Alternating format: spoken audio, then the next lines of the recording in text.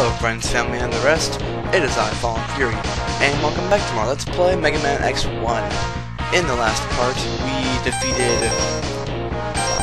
Spark Mandrill, Armadillo, and we got the heart piece from Penguin. In this episode, we're going to take on Octopus, which has the most annoying level in the whole game. So yeah, be prepared for me probably dying a lot. Well, it's not the most annoying. There's a part of it that's really annoying, but you'll see it. I'll let you know when it's coming up.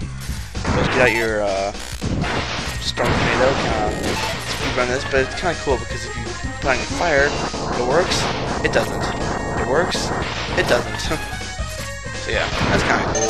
At least I like actually put in mechanics from like real life into this game. You know, that's kind of cool.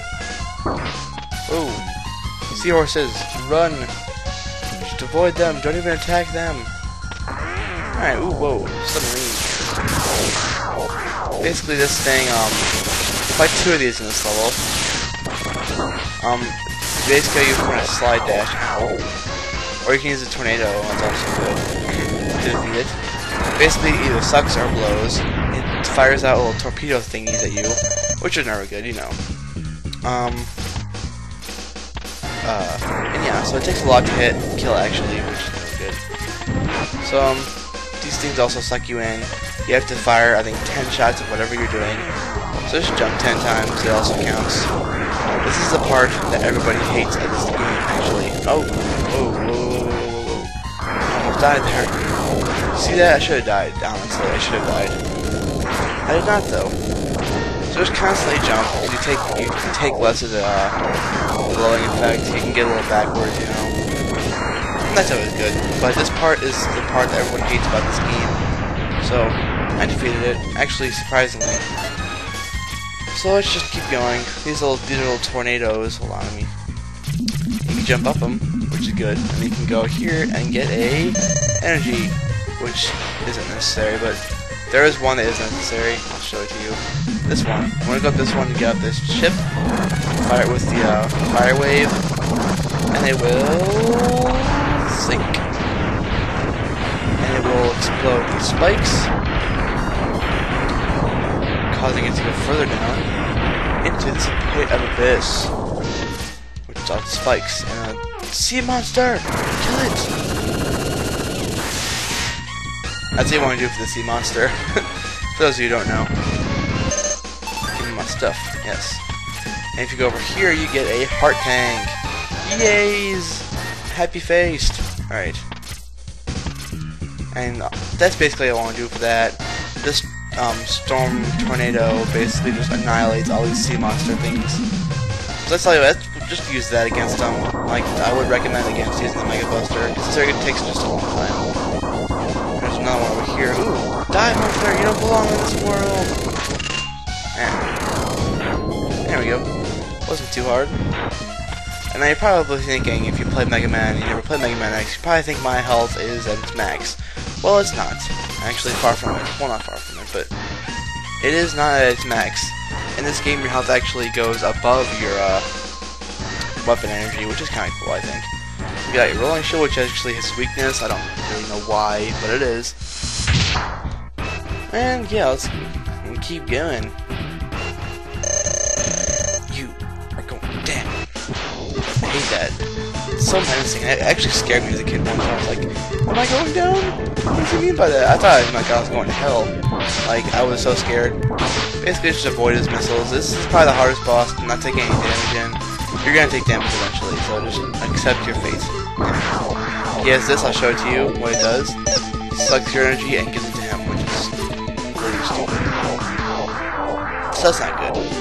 That's all his attacks, shoots out regular missiles, shoots out homing missiles. So yeah, I'm almost dead. There we go. Man, stop doing that E-drain. Woo! Dodge, thank you. Finally I killed him. Good. And that's that. So let's go. Next is the Boomer Quanger level, which is It has the coolest music out of all of them. Oops, crap. Oh well, I'll show the missiles. I keep doing that on accident, I don't know why. Here's Boomer Quanger, show its specs. He is 7.93 feet tall, 206 pounds, attack Boomer Cutter and deadlift. That's not good. Let's just fight him anyways.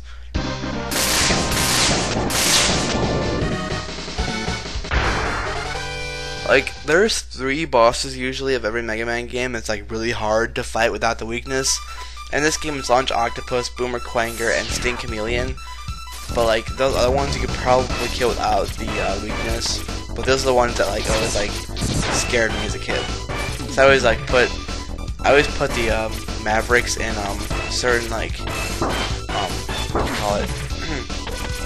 Like categories, like the easy ones, the medium ones, the hard ones. So yeah, that like those 3 were the hard ones. Chill Penguin, Storm Eagle, and Spark Man were the easy ones. Flame Mammoth and Armadillo were always like the medium ones.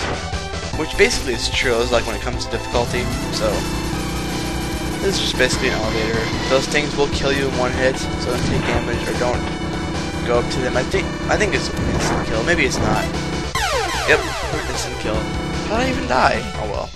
I just showed the dying animation once, I guess. Here we are in part whatever.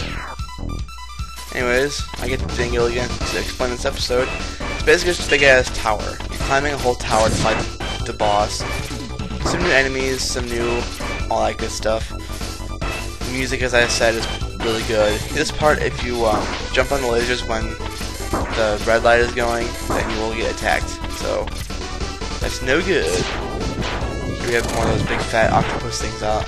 I think like they always remind me of a cross between octopus and a chicken. I never got that.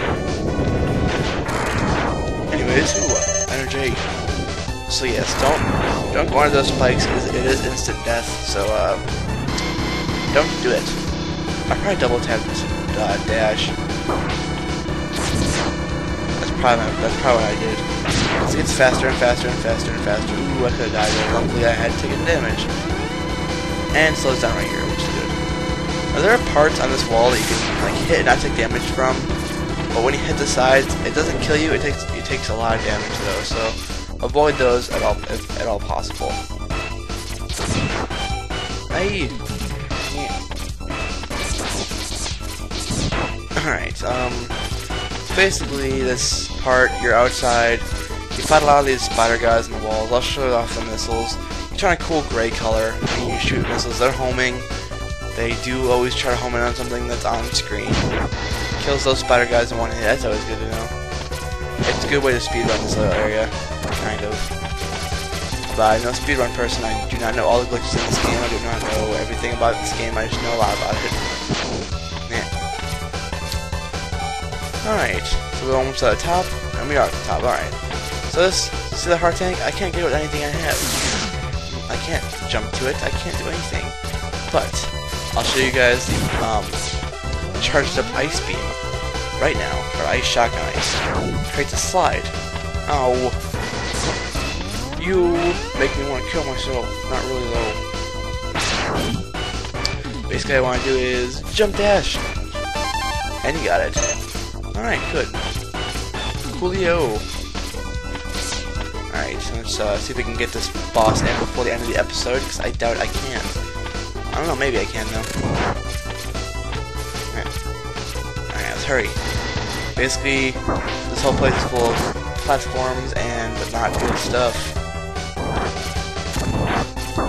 Ow, ow, ow. Alright, let's go. You're at Boomer Quanger's level, which his weakness is the homing missiles, which is why you want to fight Launch Octopus before this guy. This guy is also very difficult because he does that. He disappears repeatedly without, like he appears by you. He uses that boomer thing, which draws you near him. Basically, you just want to keep on the walls at all times, just shooting missiles at a constant rhythm. You'll eventually kill him pretty fast. He was about to do the deadlift, but he failed. Alright, that's sad. That's Boomer Quanger. We're getting a steady 2 bosses out of episode, except for the first episode where I couldn't get one out because of the intro stage. Alright, here we have Boomerang Cutter. And we get another gray color, which is weird because it's like the same gray but a little darker. That's it. Alright. Alright, so there's the password if you want it. And this is xXFallenFuryXx signing out of Megaman X1. Thank you so much for watching. I'll see you guys next time. This is Specs for Sting Chameleon, 5'8", 169 pounds. See you guys next time.